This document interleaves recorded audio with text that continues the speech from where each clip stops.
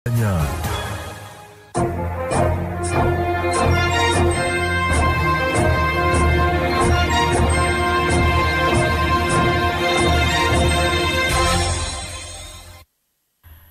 mu ssaza kya Ddondo Obunkenke bweyongedde ku Paalamenti ng'abaka bateekateeka okukubaganya ebirowoozo kwa alipoota y'akakiiko akalondoola ebyobusuubuzi n'ebyamakolero eyava mu kwekenneenya endagaano ey'emmwanyi olwaleero luno nga kiwalirizza ne Sipiika wa Paalamenti Anitah okulabula ababaka abateekateeka okwegugungira mu Paalamenti olwaleero. Sipiika Anitah ng'alabudde nti singa bano baneegugunga nti nga bwe bategedde bwe bateekateeka okukola nti agenda kuyimiriza mbagirawo okukubaganya ebirowoozo ku alipoota eno ey'endagaano y'emmwanyi nti eroola alipoota agigobe. Anitah bw'abadde ng'aggulawo olutuula lwa Paalamenti agambye nti yakitegeddeko nti waliwo ababaka abaakubisizza ne bumunuuna ntuuyo nga buliko ebigambo ebikwata ku mmwanyi nga bateekateeka bumunuuna buno okubwambala mu Paalamenti mu kiseera ng'okukubaganya ebirowoozo ku alipoota eno kutandise, n'alabula nti singa kabatanda ne bakikola tagenda kulonzalonza, alipoota agenda kugoba ngobe. And I want to give this strong warning. I have had members who want to demonstrate during the debate of the coffee report. And I am warning members, if I see that kind of demonstration, I will stop the report. By the time Dr. Bed brought this, he wants an action. And I really want to thank Honorable Bed. Honorable Bed, thank you for raising that up. And now we have a solution. People are coming in with the T-shirts. I am waiting. I am aware, I know even where the T-shirts are. We are waiting.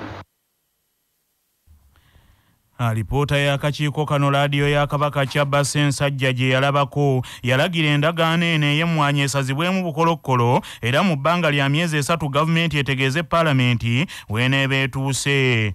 Mu ndagaano eno egambibwa gavumenti gye yali ekoze yali ewadde eyeeyita musigansimbi Henry Kapineto omuyitale owa kampuni eya Vinci olusa obutunda emmwanyi za Uganda nga ye bw'ati yabulina omube mumululumu ku mmwanyi za Uganda tundibwe ebweru wa Uganda.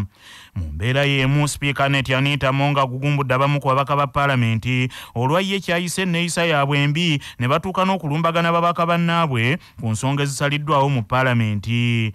Asinzidde ku mbeera eyabaddewo olunaku lw'eggulo mu Paalamenti, omubaka wa Lubabo Dr. Nabothi Namanya bwe yagwikiriza Minisita wa Science ne Tekinologiya Dr. Monica Musenero Masanza ng'ava mu Paalamenti n'amwambalira ng'amulumiriza okwefuula kyatali okubbirako ensimbi z'omuwi w'omusolo nga yeekwese mu kukola eddagala lya lumiima mawuggwe.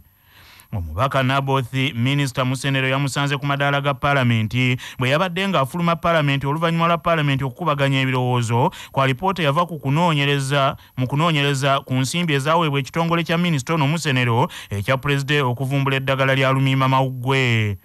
Kaakati Sipiika Anitah alagidde kino kikome bunnambiro era teyeetaaga kuddamu kukiwulira nti waliwo ababaka abali mu kwambalira ababaka bannaabwe. I strongly caution some of our colleagues, when we finish a debate in the House, let's not go and attack our colleagues outside. Very, very unfortunate. I watched a video where Dr. Musenero was attacked in the steps. I felt so bad and I was wondering, is this the House I am chairing? Why do members do like that? And I want to remind you, the impunity that we exercise is a very dangerous impunity. And the immunity that we have is only within here. Outside there, if somebody takes an action on you, don't come back running to us. Ye mbeera yabadde bw'etinga omubaka Namanya ayambalira mu Minisita Musenero. Tukyanoonyereza musajja wadduse tuli mu kunoonya esebo.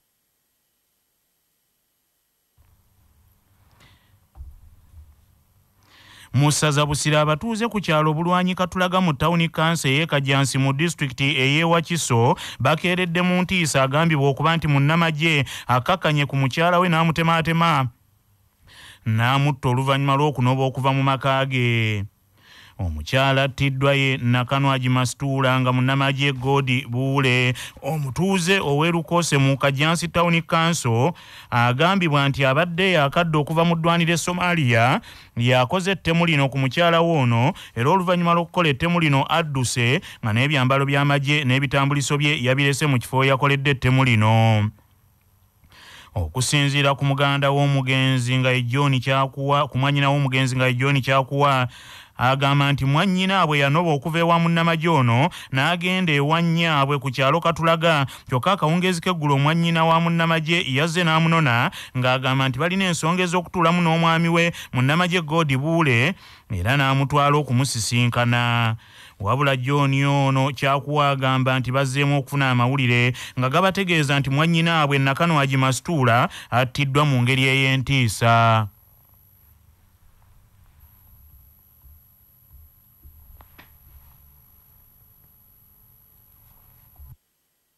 Wamagye age Uganda ng'abadde abeera Lukose.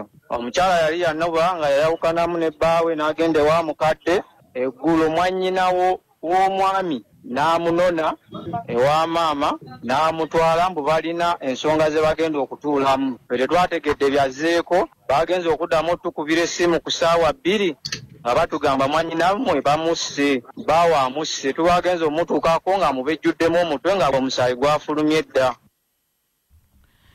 Abamu ku batuuze abasoose mu kifo kino awaakoleddwa ettemu lino bavumiridde ekyakoleddwa mu nnamagye ono era basabye ab'ebyokwerinda bakole ogwabwe ono asobole okuvunaanibwa mu mateeka. Omutuuze Magezi Nicholas twakubiddwa mukwano gwaffe muganda waffe bamukubye omutwe obbaawe, akaana akaabaddewo kadduse wammanga ne kajja ne kategeezaako ku batuuze nti nno taata Semaama. Ekintu kyatuyisiza bubi nnyo era twategedde nti nno abamagye babi nnyo tetubasaana kwesembereza, tetusaana Ssebaganda baffe. Amanya nze Ssemujala Faruku wano ebulwanyi kyamani bavubuka ebulwanyi, naye tuli mu kikangawa ky'amannyo tuli mu kweralikira okw'amannyo ewa munnamagye yatuttidde muganda waffe mu nzita embi ey'ekitalo, tukale tunafuna wadde obuyambi wadde n'obutono. Okusinziira ku booluganda lw'Amasitula Nakano Agikati omugenzi batandise kaweefube ow'okujja omulambo mu ddwaliro e Mulago gye gwatwaliddwa poliisi basobole okuziika omuntu waabwe. Omuduumizi wa poliisi atwala poliisi y'e Katulaga Alex Okeeki akakasizza leediyo eno nti ettemu lino ddala lyabaddewo n'ategeeza nti okuwenja munnamagye Godi Buule kutandise.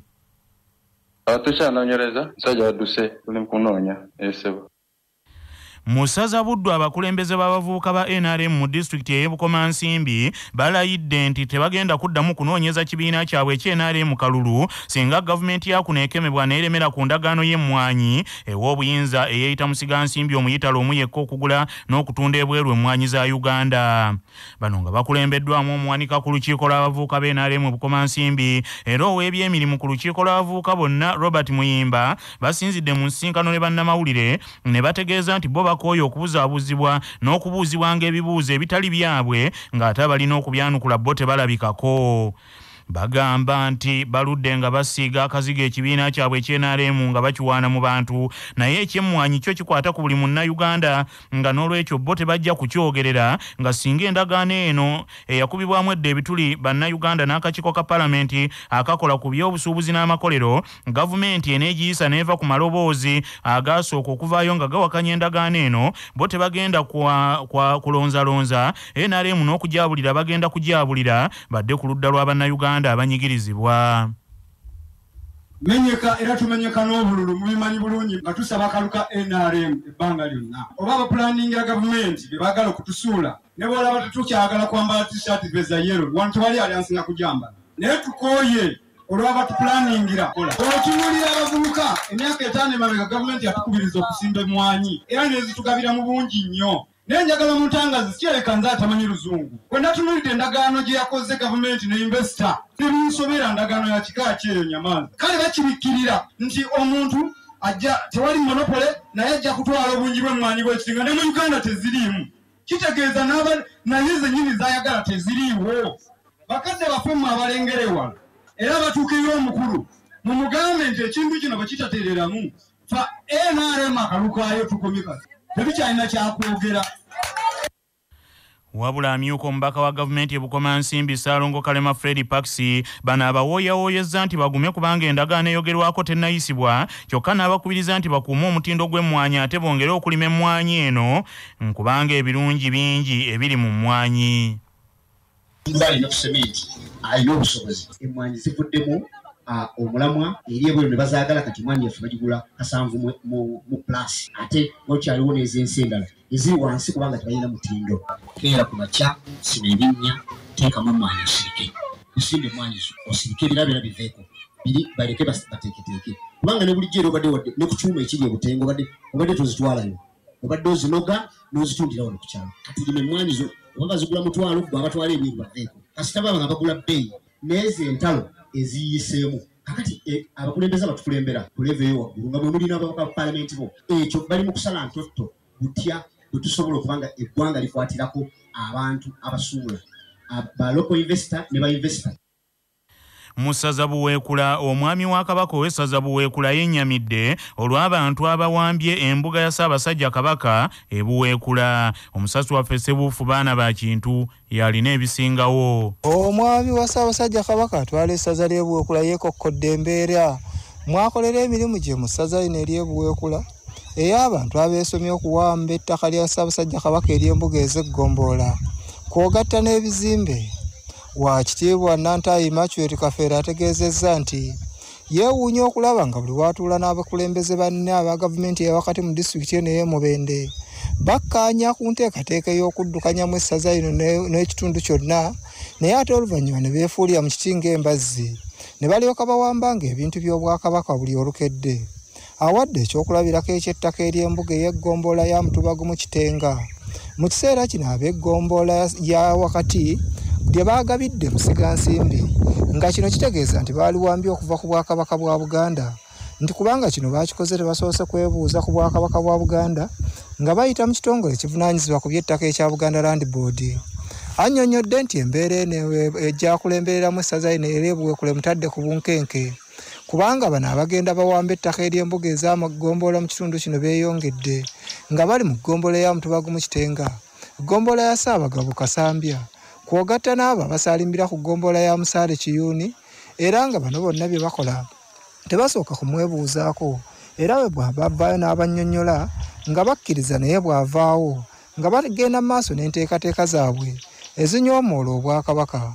Balungi nnyo tukolaganye nabo naye endagaano gye bakola ne Ssaabasajja Kabaka ne batutegeeza nti ebyaffe bituddidde ate ne batandika okutwefuulira muti ng'embazzi tuwulira bitukoze eki ne bwe twogera ogenda n'oyogera bw'omala okuvaawo aba gavumenti ya wakati ne bakugamba oyo Amalabudde mwe mubaveeko ffe ettaka ki limugombolola musaza erintawaanye nnyo eririmu ebizibu ebiti. Ssebuufu baana ba Kintu CBS FM Mubende.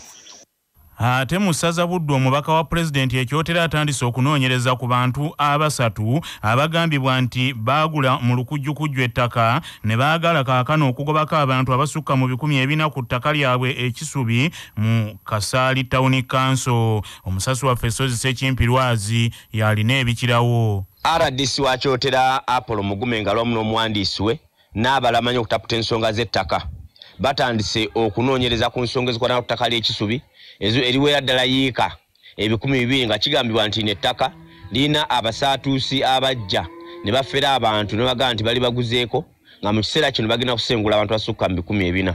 Apollo Mugume agambye tikyagenda okutandika kwe kulaba ng'anoonyereza ku byapa bino era nga nabaana abagambibwa okuba nti baagula ettaka nabo abayise mu woofiisi olunaku olw'enkya bagende mu maaso n'okumunyonnyola engeri gye bafuna ettaka lino ery'ekisubi. Apollo Mugume agamba nti okuva lyajja mu disitulikiti ey'ekyotera ensonga ezikwatagana ku ttaka zize zimugulumbya omutwe kati kyavudde asalawo ye n'akakiiko ke okugumba mu kitundu kino eky'ekisubi balabe nga bayinza okutaasa ku batuuze abatandise okubundabunda nga bagobwa ku ttaka lyabwe. Ku lwa CBS FM leediyo ey'obujjajja nze Sose Kimpirwazi Kyotera. Ate mu ssaza Butambala olukiiko lw'eggombolola ya Mumyuka Kalamba lwanjudde enteekateeka ez'okuddaabiriza ebizimbe by'Obwakabaka. Omusasi waffe Patrick Serugo katuwa ebikirawo. Ebizimbe ebigenda okuddaabirizibwa kuliko ennyumba y'omwami wa Kabaka gattako n'ekizimbe ekitulamu enkiiko nga mu nteekateeka eyo ebizimbe byakuseruukulwa bateekeko amabaati amapya nga bibaliriddwa mu bukadde bwa shinyisa 35. Omwami wa Kabaka w'eggombolola ya Mumyuka Kalamba Butambala Nsirirwa Lubega Godfrey asinzidde mu lukiiko lw'eggombolola mwayanjulidde enteekateeka z'omwaka 2022 ne 2023 n'agamba nti ebizimbe ebyo ebibiri biri mu mbeera mbi nga buli nkuba lwetonya bitiiriika. Mumyuka Nsirirwa Godfrey ategeezezza nti okuteeka akasolya akapya ku nnyumba y'omwami w'eggombolola babaliriddemu obukadde bwa shinyisi 10 ate ekizimbe ekitulamu enkiiko akasolya kakumalawo obukadde bwa shinyisi 25 n'asaba bannakalamba bonna abaana enzaalo ez'ebutambala n'abazira kisa tibamukwatizeeko baweese obwakabaka ekitiibwa mu ngeri y'emu olukiiko lw'eggombolola lusazeewo okuteekawo pulojekiti y'olusuku n'emmwanyi ng'era bagenda kutalaaga ebyalo by'e Kalamba okwagazisa abantu pulojekiti ezo. Kwa CBS ne Patrick Serugo. Ate musaza Busiro abantu b'omutanda musaza Busiro n'okusingira ddala ab'eggombolola ya Ssaabaddu Katabi basiimye enkola y'obwakabaka ey'okubasembereza bannamateeka ku mutendero gw'eggombolola n'essaza ng'entegeka eno yatongozeddwa olunaku lw'eggulo. Omusasi waffe Kakooza George William katuwe ebikirawo. Erinnya nze Kayongo Vincent omumyuka wa Ssebwana Busiro. Twebaza nnyo Ssaabasajja Kabaka ng'ayita mu Ssaabawolereza w'Obwakabaka okubanga basobodde okuyiiya okulaba nti basembeza ebitawuluzi bino. Ffe ku lwaffe nga bannabusiro tuli basanyufu nnyo okulaba nti abantu baffe bagenda okufuna amagezi agabaweebwa baleme kubbibwa nga babakwata obufere. Ebitawuluzi byaliwo byaffe bya nnono. Awo n'onkubiriza abantu ba Buganda naddala okusinga aba Busiro nga ffe bwe tufunye omukisa guno ogusooka okubanga ffe tusookedde ddala okuba nti okuzza obujja ebitawuluzi. Tusaba abantu ba Busiro mwenna gye mufa mujje mweyambisa omukisa guno ogutuweereddwa Ssaabasajja Kabaka.